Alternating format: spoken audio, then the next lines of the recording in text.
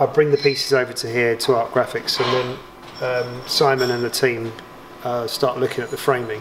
And what we've been discussing is to do some water gilding, really the sort of top level framing for these pieces is going to give it, you know, just even more of a lift with in regards to the quality of the piece and that sort of thing, which is really important to me.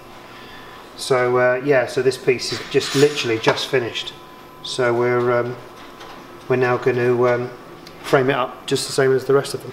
Simon, who does all my framing, he's going to explain the technique of it. This whole frame started with bare planks of wood that we've turned into profile through machining our own profile. That's what's given us this beautiful depth on the side here. And then the raw wood has been joined in a very, very strong method using veneer slices through the corners to get a very, very strong frame, because what you don't want is any movement in the final frame that fractures that lovely finish.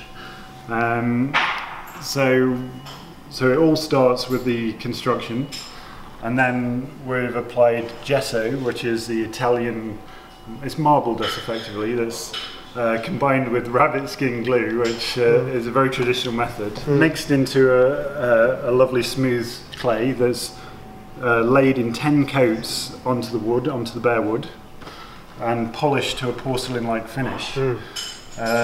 And that's the finish you can feel here on the side. That's so beautiful and silky. That's the polished gesso. It's an ancient Italian method that dates back to the Renaissance period and before. And further clay coat is added, which is a coloured clay underneath the gold. And if you look very carefully, you can just see the colour of that clay glows through the red. gold. See the red. We go with the yellow, which is the first coat, and then a red coat on top of that. We apply the gold with something called Sizey water, which is a very light adhesive of, again, rabbit skin glue in the water. We flood it to create a dome of water and then drop each individual leaf of gold into that, and it's a capillary action that pulls the leaf down into the damp clay where it locks on tight. And as it dries, it gets beautiful, and then we can eventually, when you hit it with a little tool, which is a little stone, and if it has a nice ring to it, you're ready to burnish. The whole point of the water gilding is to burnish, and that's where we use a stone and we polish and polish and polish until the gold is completely flat and shiny, as you see now. Yeah. And then we just gently wipe with alcohol, which brings the clay back through the gold. You want the gold to be very gold, but also some of the warmth of the clay underneath coming through. And all together, that's what gives this wonderful appearance. Yeah, it's great. And we're doing, there's 10 of these, is that right? 10 in total.